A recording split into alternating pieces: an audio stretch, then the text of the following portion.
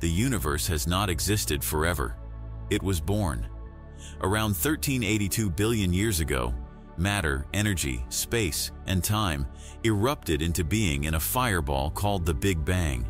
It expanded, and from the cooling debris, there congealed galaxies, islands of stars of which our Milky Way is one among about 2 trillion. Our solar system is estimated to have been born a little after 9 billion years after the Big Bang, making it about 4.6 billion years old. Within the next billion years or so afterwards, the Earth in its mostly spherical shape was formed. And then, Homo sapiens, you and I, first appeared on this blue planet about 200,000 years ago, like a cosmic jackpot. But like the saying, all good things must come to an end. Somewhere between a second and a millennium from now, you and I will die. Our body and all of its parts will cease functioning and rejoin the Earth as regular, lifeless stuff. The Earth, too, will die, engulfed by an expanding, aging sun. The sun will burn off all of its fuel and end up a white dwarf, then burn out and die. The Milky Way will collide with nearby Andromeda and form a large elliptical galaxy, which will die by losing all of its stars to intergalactic space. The corpses of those remaining stars will die, decaying into their constituent parts. The universe will age onward until all matter is either stored in black holes or floating as free elementary particles. Those black holes will evaporate, and the universe will die. All that was will be an icy cold nothing, forever. This is one of the happier possible endings. This heat death, as in the death of heat, at least leaves us time to say goodbye. The truth is, the universe far predates humans. It will far outlast humans, and contemplating its death is a depressing effort that highlights our incredible insignificance. At least studying the physics of it all serves as a nice pastime while we wait to dissolve into nothingness. Heat death, or the Big Freeze, is generally considered the most likely future, based on how things are looking today. The universe is expanding and will continue expanding. As things move farther apart, stars will form less frequently from the sparser dust and gas.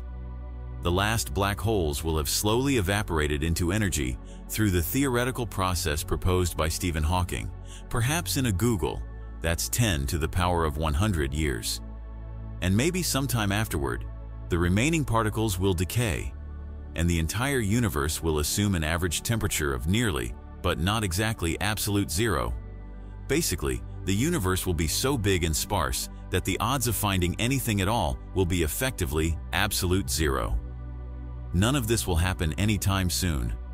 Provided humans survive our own self-destructive tendencies, the Earth's atmosphere could have another billion years, and the Sun may be 7 billion to 10 billion years before it grows into a red giant, ejects its outer layers, and remains just a glowing core around the same size as the Earth, but packing far more mass, called a white dwarf. Smaller red stars will stick around for perhaps 100 trillion years. Maybe humans can settle on a planet orbiting a nice red dwarf like Proxima Centauri to live out our days. These are timescales far beyond human comprehension. Think of the amount of time it would take to walk across the universe at its present size, if you had to stop and count every atom in the universe after each step. I guess everyone tends to feel depressed about it. Some more eventful theorized fates could arrive sooner. Imagine a future where the universe, all too soon, tears itself apart. First come the clusters, with their galaxies pulled away from each other. Then, the galaxies dissolve. Then, the star systems and the planets. And then atoms themselves. Eventually, space-time is torn asunder, rendering the universe uninhabitable.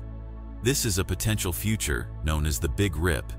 It sounds scary and almost impossible to imagine, but the truly horrifying part is that some evidence seems to be pointing directly toward that fate.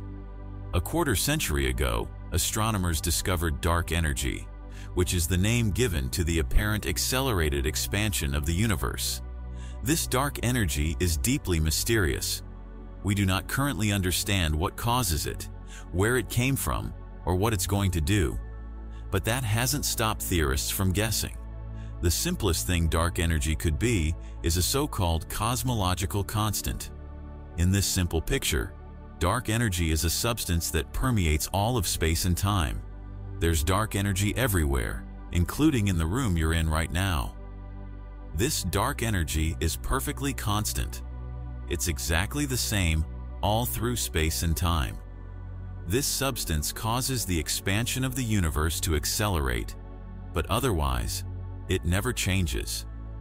Another possibility is that the substance behind dark energy can double back on itself, causing itself to amplify with time. This situation is known as phantom dark energy, or just phantom energy. In this case, the acceleration would go up with time. This ramping up of the acceleration, ironically, would make the observable universe far smaller. That's because the velocity between any 2 points would continue to grow, even beyond the speed of light. In this scenario, galaxies would fly away from each other so quickly that they would never see each other again. This would make the observable limit of what we could see shrink with time in an uncontrolled way. If 2 points were ripped apart faster than light, they would no longer interact through any force of physics, whereas a constant dark energy would leave behind already intact objects, like clusters of galaxies. Phantom energy could tear them apart. In a finite amount of time, billions of years from now, clusters would tear apart, followed by ever smaller objects. Even atomic and nuclear bonds would not withstand the onslaught. Eventually, space itself would dissolve in an event known as the Big Rip.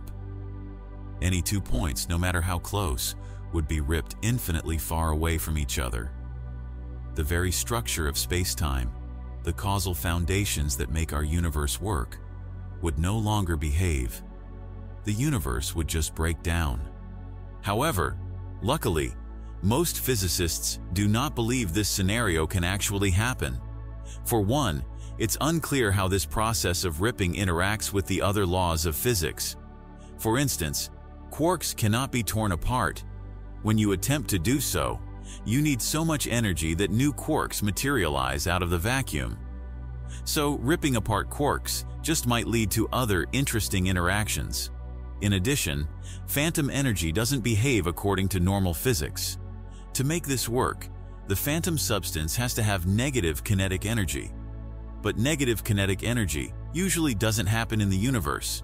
An example of this would be a ball naturally rolling uphill.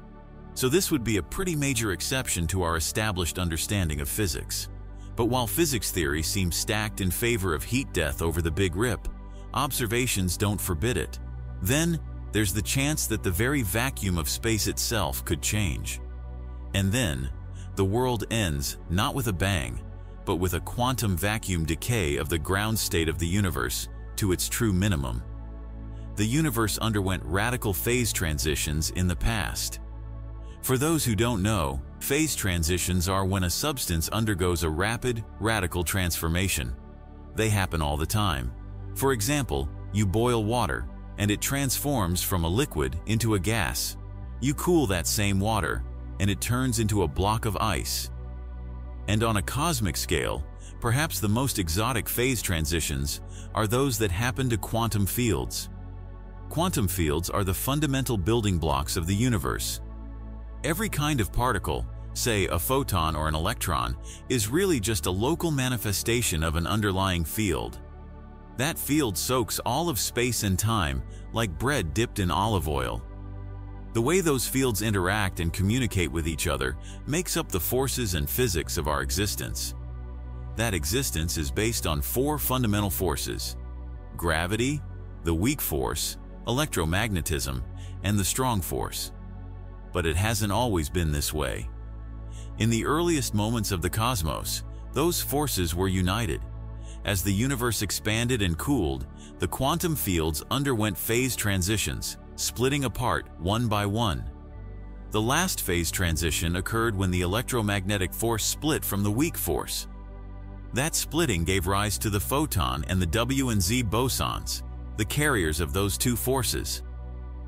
Since that event, which happened when the universe wasn't even a second old, Everything's been stable.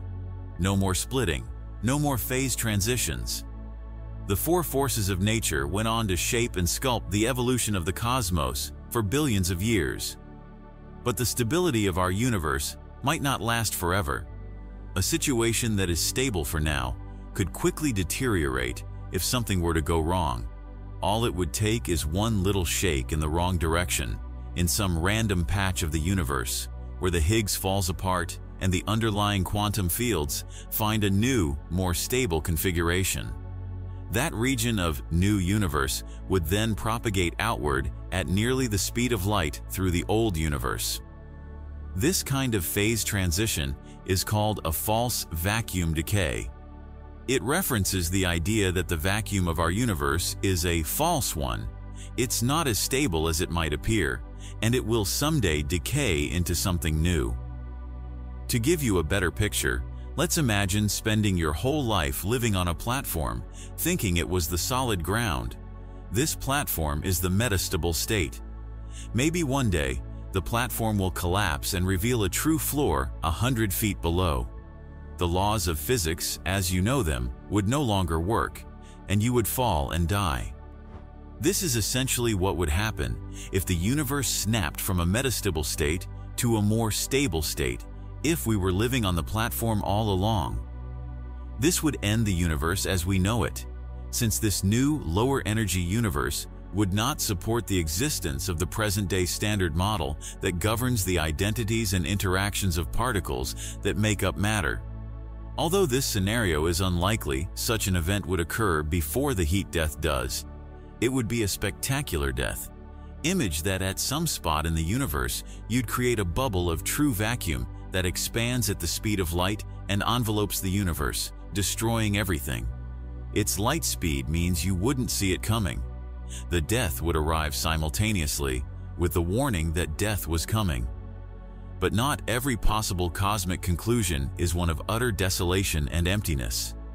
Maybe in some distant, post-heat death future, the energy in the universe's vacuum could spontaneously jump back upward at a point, initiating inflation at that point in space from which entirely new universes form.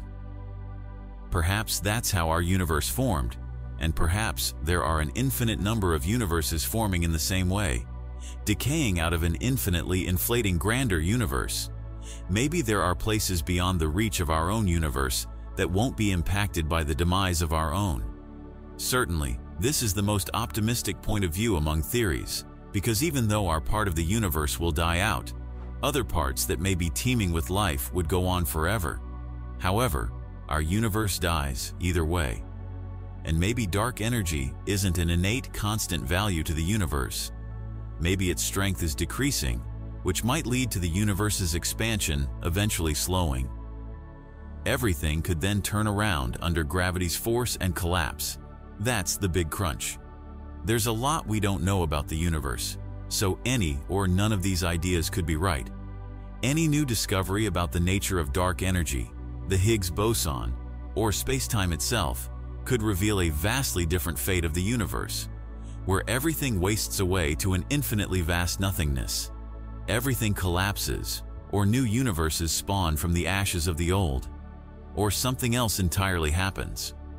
Regardless, humanity's existence and legacy, and everything else ever, will cease to exist or have meaning.